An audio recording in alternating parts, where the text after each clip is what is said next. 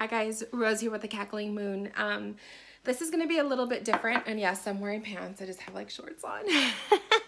I'm actually filming from the second bedroom in the house, which is like the guest bedroom slash the storage. So that's why it looks a little weird. There's like an empty mattress there. So I got my fuzzy pillow. I know that I wasn't able to jump on and do a talk tarot with me this week. It was a rather busy week. I was working a lot, which I've been working a lot lately. It's a part-time job and whatnot, but I don't know, the way she does the schedules and stuff, it's like, it's a lot of days. But anyways, this video is going to be about the pros and cons of reading tarot for someone else's business, reading tarot at events, that kind of thing, because that's what I wanted to do, the discussion live on Instagram. But since I wasn't able to do that, I figured let's just do a video on YouTube. So the pros and cons, I'm going to start with reading in a shop. So all of these are 100% my personal opinion. I have had experience with all of these topics that I will be talking about. And so just take whatever works and leave everything else. So working in a crystal shop, I read for 2 different shops. The first one, I was only there about a month, maybe not even 2 months, maybe a month and a half. And I immediately did not vibe with the energy in that store. There was a very prominent belief system that the majority of the people who worked there were participating in, and I didn't resonate with it.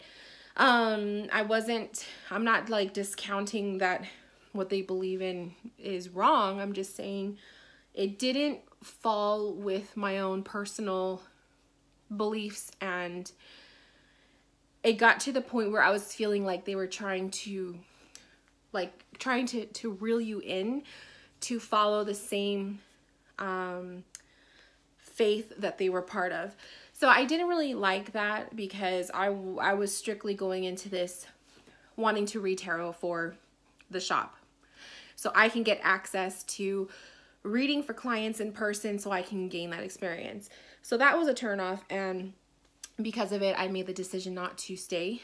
I gave just some random reason why I was leaving. I didn't really state that it was because I was uncomfortable and I didn't like the vibe, because I just didn't feel like it was right to say that, because it seemed like I was being very judgmental, and it could be maybe I was judgmental, but I was uncomfortable, and I didn't feel like I was supposed to be a part of that group. So I trusted what I was feeling, and I left. The second shop I worked for, I was reading there from last year. It was from April through October, because November, December, I was kind of starting to drift away from it. But for a good amount of time, I was actually reading there consistently. I was reading there Tuesdays and Thursdays. Every once in a while, I would pick up a weekend, and I loved it. The vibe at this shop was really nice, and I got along with everybody that worked there, and I met a lot of amazing people, and it was great. But the pros of working in someone else's business are you are going to meet a lot of different clients. You're going to grow your own personal reputation. People will leave reviews about you. People will do like the whole word of mouth. They're going to share with their friends or whoever. Oh, so-and-so is a really good reader. You should go check them out. They're over here. So you get a lot of publicity, a lot of advertising by word of mouth. So that's definitely a pro. Another pro is a lot of practice.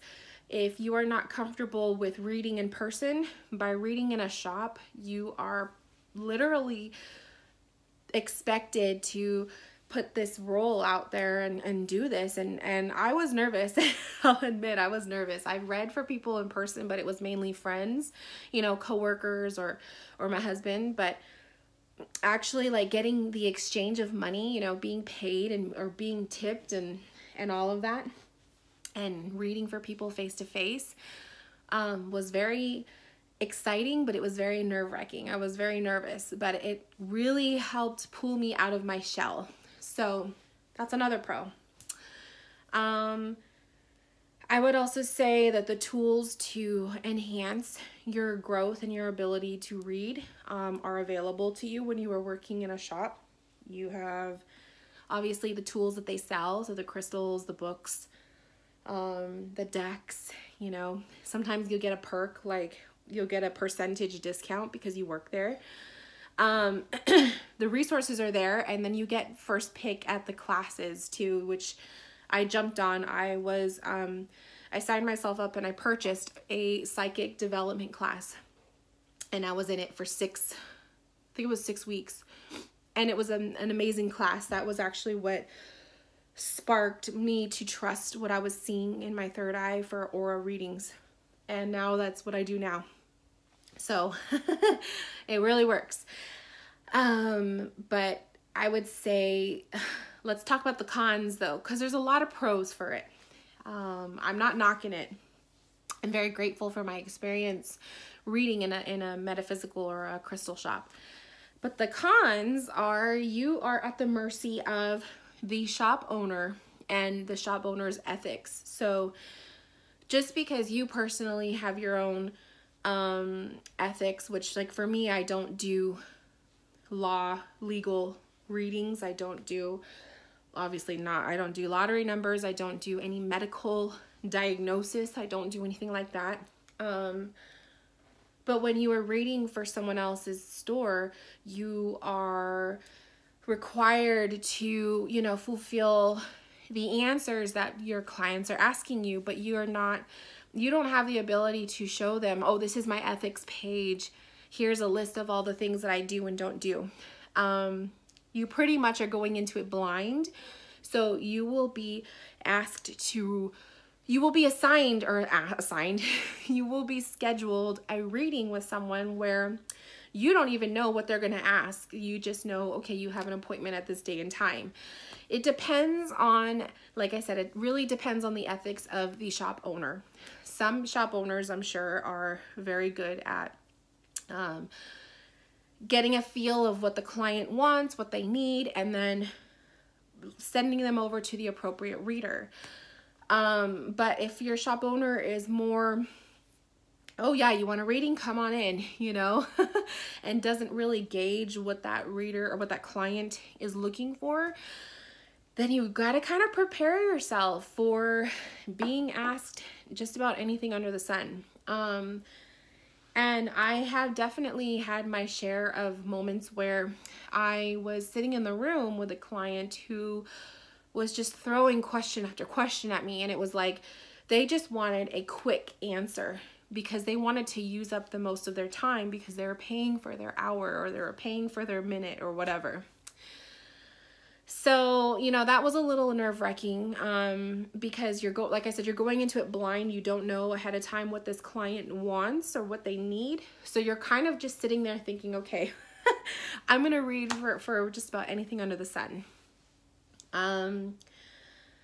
Luckily for me, I didn't have to worry about like the medical related questions and all of that. I never encountered any of that, but I did encounter the client being persistent and wanting quick yes/no answers.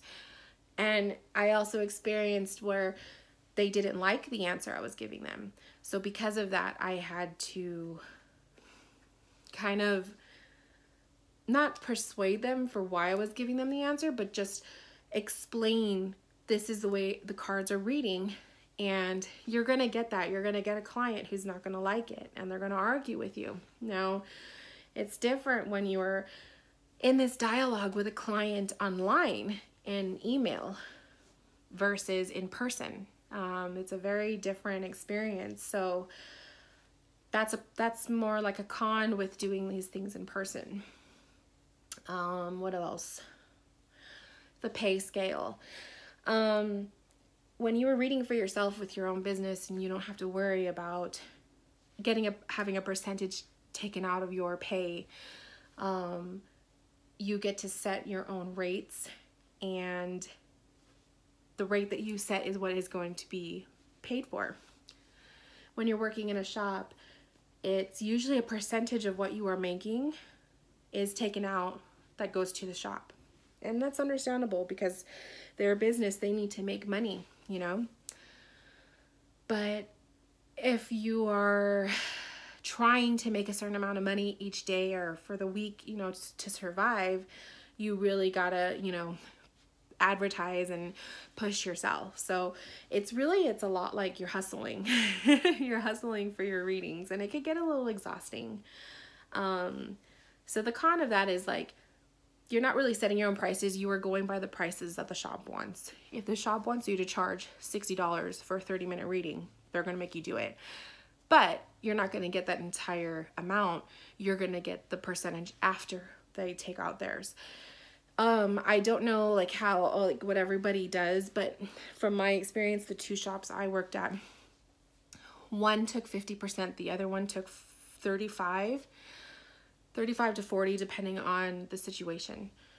So it's a range. But the good thing about that was you really start to value your time. When you notice that like people who walk into a store are willing to pay a certain amount of money to listen to you and to have you read their cards, it's very empowering. So I would say it built my confidence, but at the same time, having a chunk of what I made being taken from me, let's say if it was a very difficult client, was hard. So, you know, that's the other thing. A good pro for it is you get tips. If the client chooses to tip you. What else? I think it's also just like, it's just a lot of experience. Like I took my experience with reading in the shops to be very valuable, but in the end I decided it wasn't for me. I prefer reading for myself with my own business. I prefer the online. I love doing in person, but I would rather just be in control of everything, in control of the types of clients that I am taking in, the subject matter of what they want readings about. I want to know ahead of time so I can prepare. I don't like to go into it blind. And then I also reserve the right to say, you know what, I don't align with that question. Either we reword it or I won't do the reading. So it's really, you know, you have more freedom that way. So I would say, you know, if you are looking to expand your horizons and to get practice and to gain more experience, then yes, reading in shops is amazing. You'll get that for sure. You will build your reputation. But when it comes to building yourself and if you really want to be your own boss and that kind of thing, stick with your own thing. It's good experience, but in the end, it's more valuable to be your own leader and to do your own thing, building it from yourself. You know, you're building it yourself from the ground up.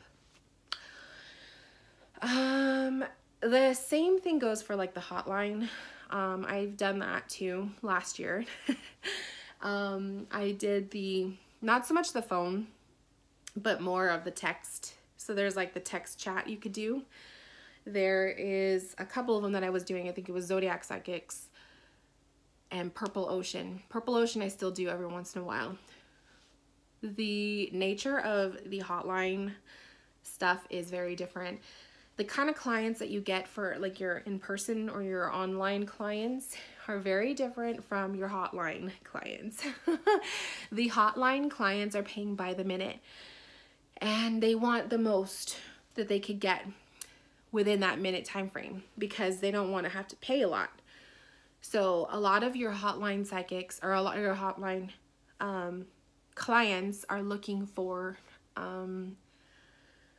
more answers, more description, more detail in a less amount of time with less pay.